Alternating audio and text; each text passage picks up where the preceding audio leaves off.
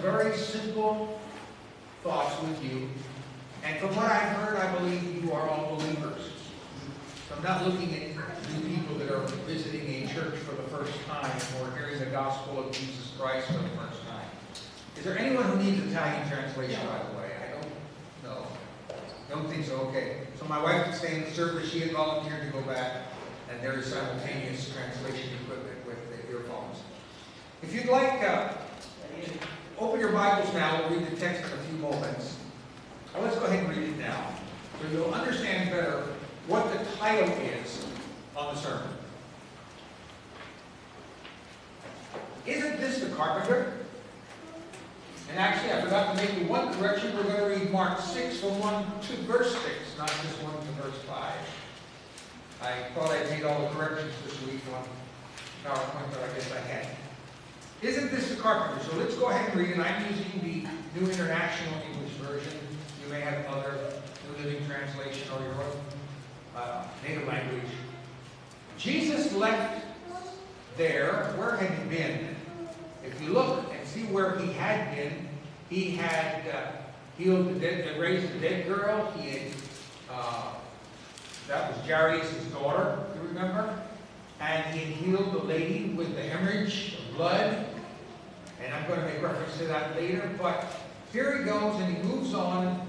And Jesus goes back toward his hometown. Jesus left there where he had been and went to his hometown accompanied by a disciple. What was his hometown? Anybody remember? Nazareth. Nazareth. He was born in Bethlehem, but his hometown was Nazareth where he was raised. And when the Sabbath came, he began to teach in the synagogue. And many who had heard him were amazed. Where did this man get these things? They asked. What's this wisdom that he's been given him, that he even does miracles? Isn't this the carpenter? You see the text now and the title? Isn't this the carpenter? Isn't this Mary's son and the brother of James, Joseph, Judas, and Simon? Aren't his sisters here with us? And they took offense at him. And Jesus said to them, only in his hometown, among his relatives and his own house, is a prophet without honor. He could not do any miracles there except laying his hands on a few sick people and heal them. And he was amazed at their lack of faith. Now, if I look at that last phrase, I could preach a message on that, but that would be very negative. Their lack of faith. Do we lack faith? I want us to have faith and have our faith build up. Now, in our Western world, the individual arts, artisans, people who make things with their hand, I love the gelato artigianale. That's the one they make. If you find one of those, have a scoop at least once a day. At least once a day. Now forget the diet. So when you're in Florence or in this homemade ice cream. And the way of making things with their hands are the natural. Of course, here the leather goods are famous in Florence and so many other things as well. Commercialism and in mass and quick repairs or even replacements are unheard. I remember the first time I brought my Opel into a shop in Germany. And I said, could you adjust my clutch for me? And by the way, today's a good day. The man running that department was a Dutchman who spoke perfect English, so I didn't have any problem. And he became a very good friend of mine as long as I had that Opel car. He said, we don't repair clutches, we change clutches. And I remember when, you adjusted things and you made them last as long as they possibly could. Shoe repairs and mechanics. Reupholstering furniture. You don't repair a TV anymore, you throw it away. Or a phone, in Germany we call them handies, little portable phones, like cellular phones. Other electronics. They're no longer repaired, they're done away with. Carpenters in the time of Christ were not just wood workers. You're going to see some pictures here, like this one here, as you go along here. Working wood is an art, and finishing wood is an art, and all the things that take place in doing that. All was formed and shaped by an artisan. you have to pay thousands of euros or dollars or wherever you're from if you want homemade furniture today. I mean, thousands, if not tens of thousands of dollars. Because it's fine handwork. Or if it's not, oh, I don't even know how we say it in English, but, you know, that corrugated wood or the type of thing, you know, if you want solid oak furniture, you're going to pay a lot of wood. And probably it's worked by hand or by machines that are very specialized in this. All is shaped. Now, Jesus was chosen by his Father to be able, his earthly Father, to be able to learn the art of being a carpenter. Now, the mother did a lot of the basic teachings in the first 4 years. And if they could send the boys at least to school within their culture. And they're in Nazareth. But in society, it was the father who then taught the child trade. Now, there's another historic fact, tradition, just by way of background of what we read, is that Nazareth was near and tradition tells us this from Jewish background and history, there was a town near Nazareth that had been destroyed. And so it took many artisans that worked not only wood, but worked metal and worked stone in order to do the jobs that were needed. So when it says that Jesus was a carpenter, isn't this a carpenter because they identified him with Joseph? So probably they had plenty of work to do because Jesus doesn't appear again until the temple, and then we don't know anything about his teen years until he starts his ministry. Now, Jesus became the master carpenter.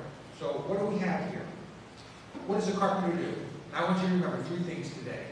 And to make it easy for you, they all start with the letter F, at least in English. The first thing he does, he fashions. Jesus fashions.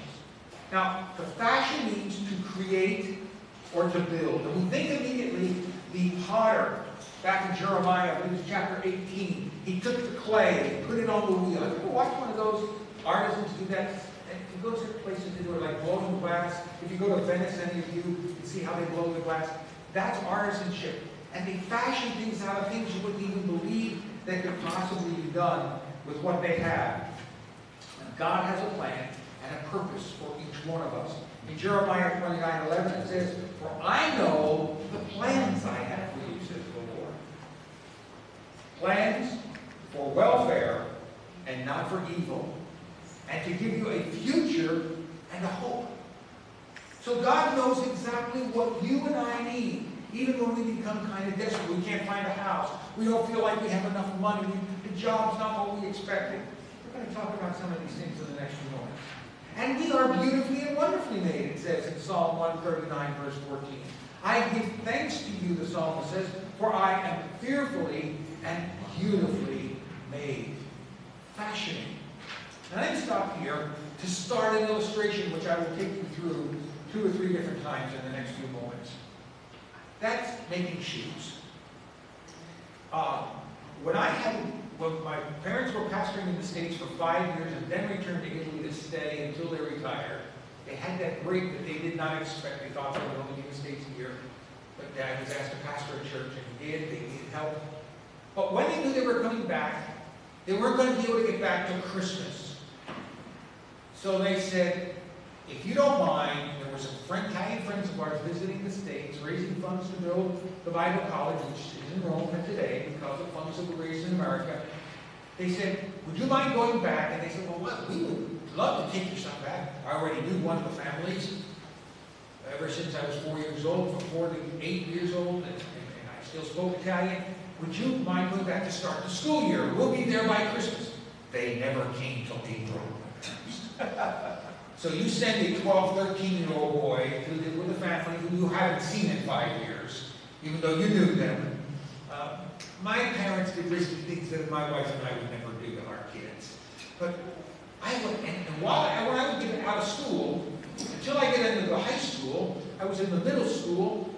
After school, I would get home with the bus, and then I'd catch a rolling bus. I lived in Rome, and it was one of these electric buses, and go downtown where the father of the household, who was like a grandfather to me, was even back then, he was in his 50s, and he was a shoe repairman, a cobbler in English, a shoe repairman, calzolaio.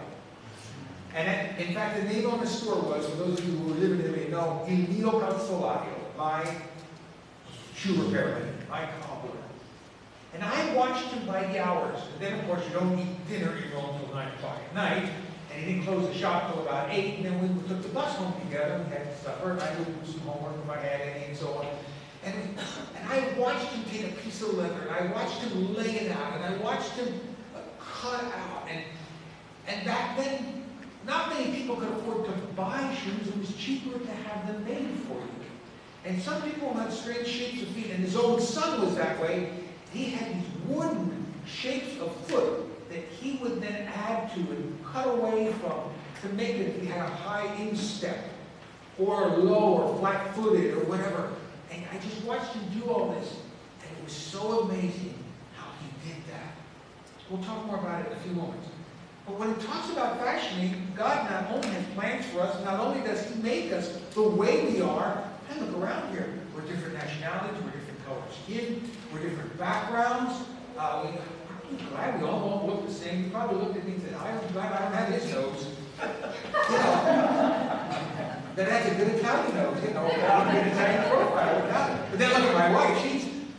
I wasn't born in it. She's born in it. She's got this little tiny nose. Not like you just chew on it sometimes.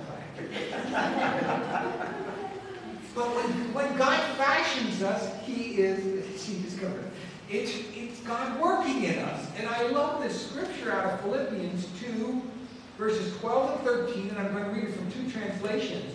The first one is the New American Standard Bible, which is, they say, is one of the most correct to the original. So then, my beloved, Paul is writing to the Philippian church, just as you have always obeyed, not as in my presence only. It's easy to obey God when you're in church, but not in my presence only, but now much more in my absence.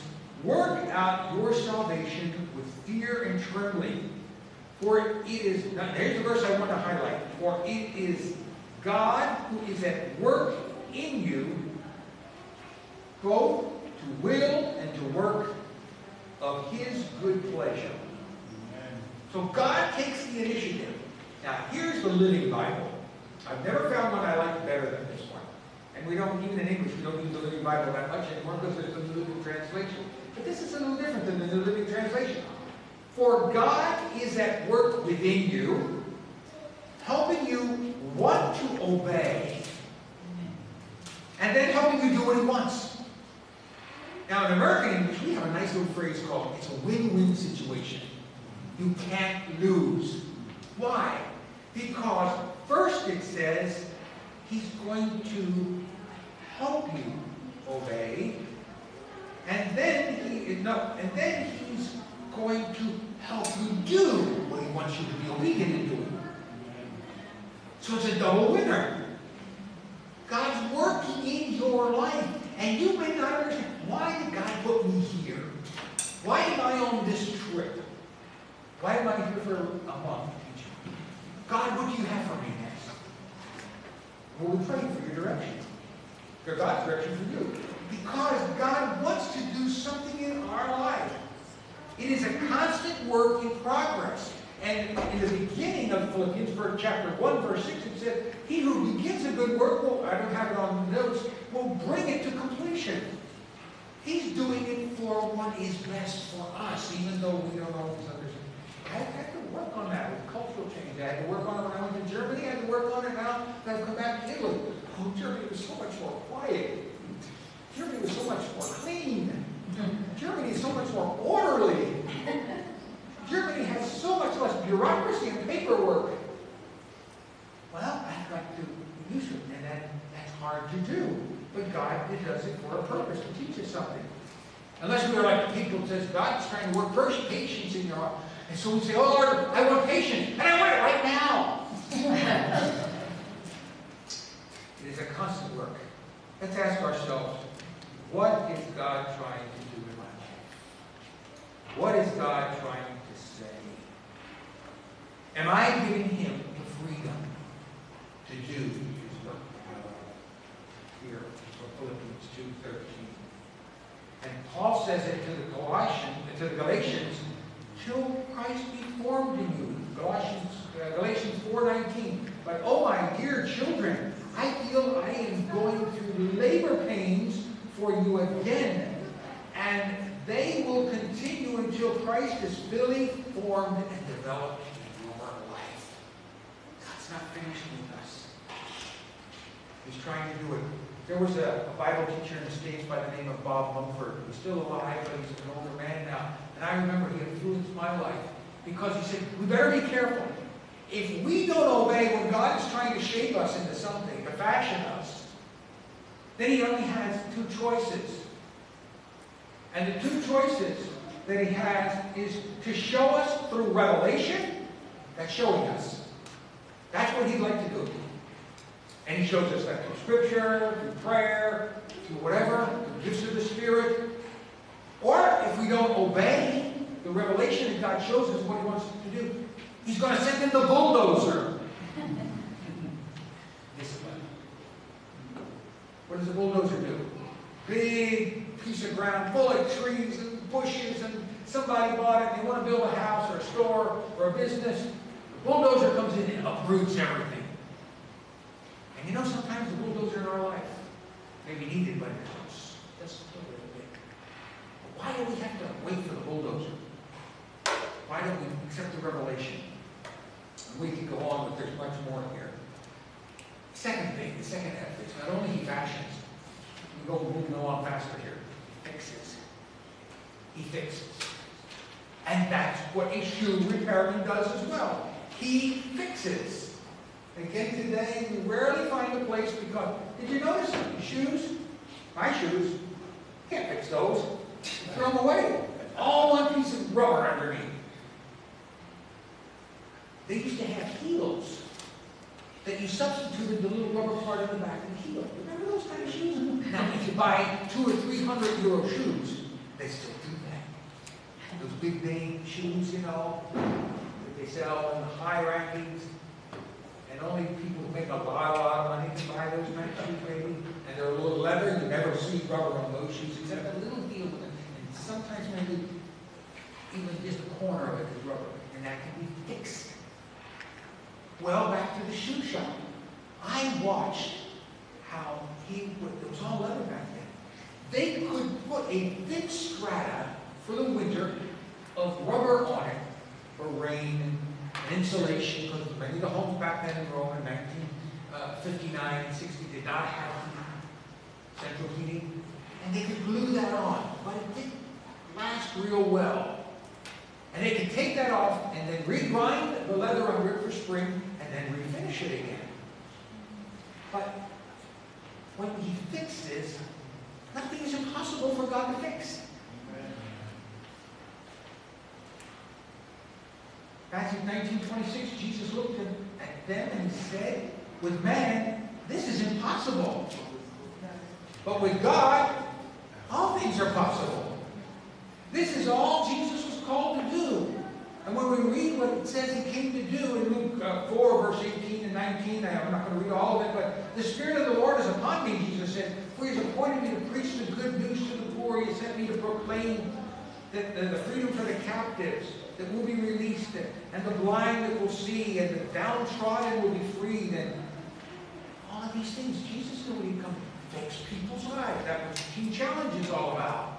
Fixing the lives of people. That's what the church is about. It's a spiritual hospital. And notice that he will fix relationships. He will heal memories. I know Pastor Bill Johnson teaches a lot of these things. He mends shattered spirits. He restores broken bodies. He is constantly at our side through the Holy Spirit in all our circumstances because he wants to do the things that are needed. And in 1 Peter 5:10, after you have suffered a little while, notice that little. After you've suffered a little while, he will restore, support, and strengthen you and will place you on a firm foundation. The last of the three F's. Well, he fashions, he fixes, he finishes. He always finishes the job he's doing. I don't know where you're at in your Christian walk. I don't know what you're going through now, decision making. Some of you, and I didn't ask, but some of the family, here or elsewhere, as He told us in the States, and your children. Some are single, but God has a purpose and a plan for your life, and He's not finished with you yet. And that's what's important. He finishes completing, beautifying, preserving. And you know, before the shoes left the shop, when He got to finishing the soles, you know what He did? I wish I could show you. I'm not going to take my shoes off. I did take a shower at that time. I'm not going to take my shoes. Around the edge of the sole, let's say that's the sole. That's the leather. This part of the leather is the part that's hitting the shoe. But the bottom part, he would go around with a knife, and my father-in-law, who's 91 and still has one of these in his drawer, had a special knife, so sharp. And it was almost like a razor blade. He'd go around, and about 1 millimeter to 1.5 millimeters, if you could measure it, and they all did by eye. He'd cut all around the sole a flap of about half to a centimeter to a centimeter, and open it up. And that's where the stitching went. If you wear shoes today, even the 300, 500 euro shoes, where you can see the stitching, that's a bad job.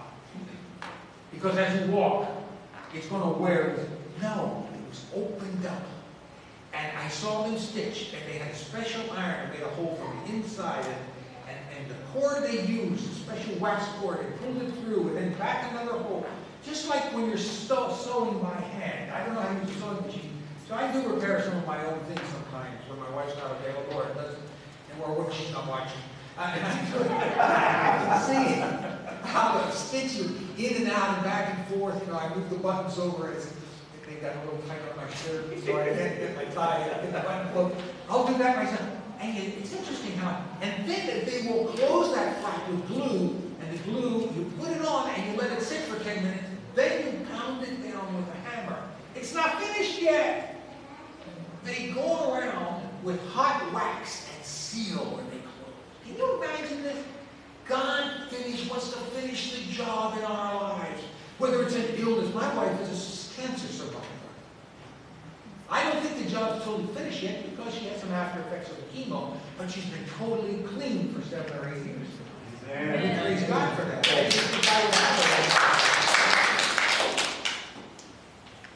The finishing of it all. God finishes it.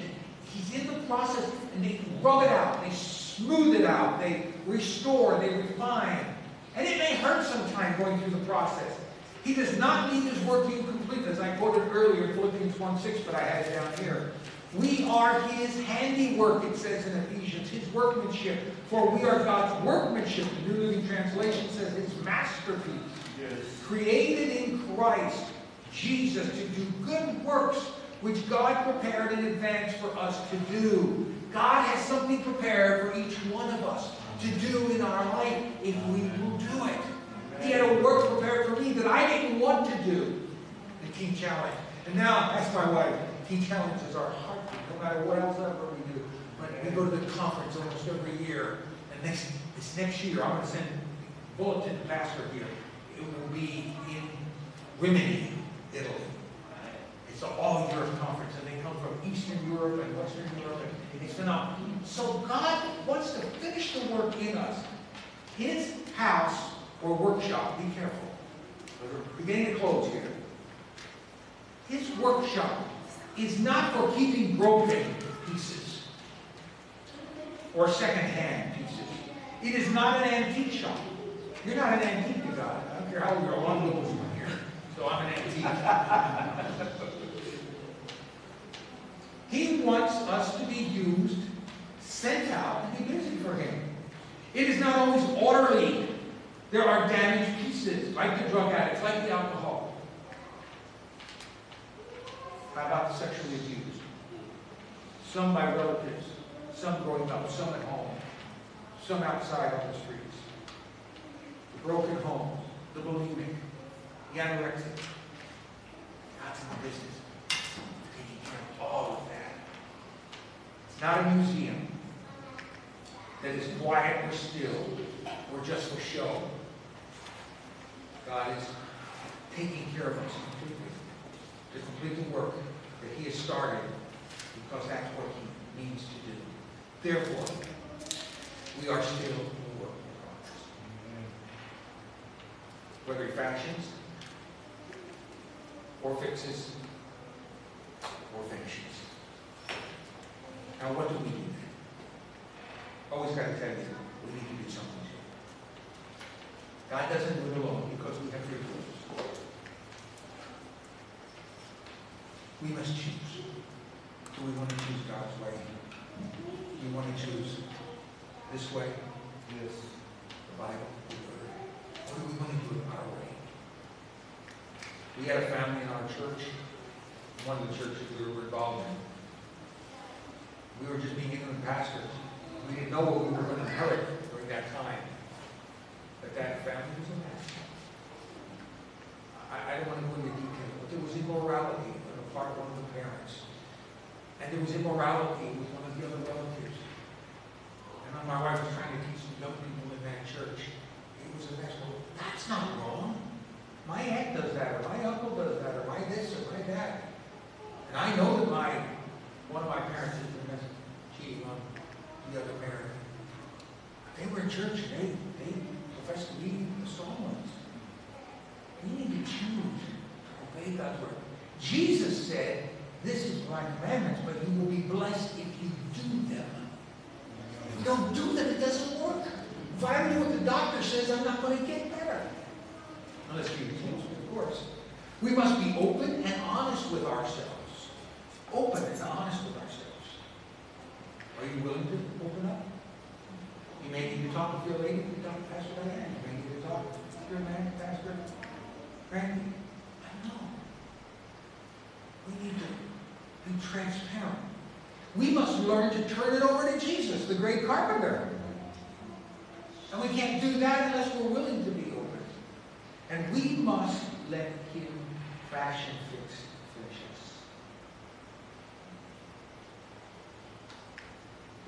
Let me suggest 4 other words. The very conclusion. It all start with the same letter. I love alliterations. I remember the needs here. Recognize what the problem is.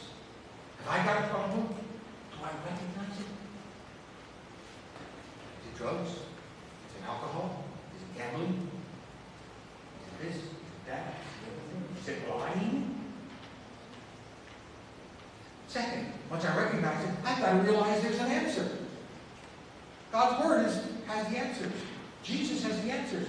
And the Holy Spirit who lives in me as of salvation, He wants to be the children of the faith. Then I have to release it. Let it go. So many people want to hang on to their old thing.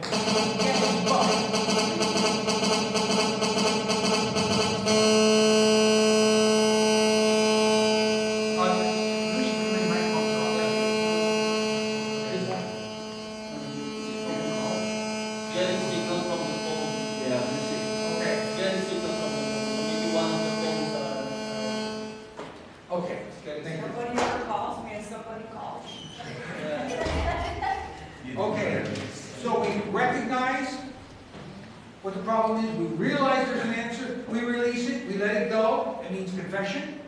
It means receiving forgiveness. Some people just don't know how to receive forgiveness. God forgives, no matter what it is. And then the last one is renew. We're renewing our mind, our spirits, our emotions, our choices. I said I'd get back to the woman. Yeah. The illustration of the woman who had the hemorrhage. We just made reference to her in the beginning. I'm just going to make reference again. You know what she did? She said, if I could just touch the hem of his garment. If I could just reach out and touch him. Did she? And what happened? Well, she said it. She did it. She received it. And then she told about it. She testified. I don't know if we read it today. But the carpenter is here for us. Each one of us. We've heard some prayer requests. Some have been personal, unspoken. Maybe you're new, or maybe you didn't mention anything. But you know what's in your life. Are there different bondages we might have? No one knows. We can't hide it from anybody. Oh yes, maybe we can hide it from our spouses, or from our kids, or from somebody else, but we can't hide it from God. But God is in the business of fashioning, fixing, the finishing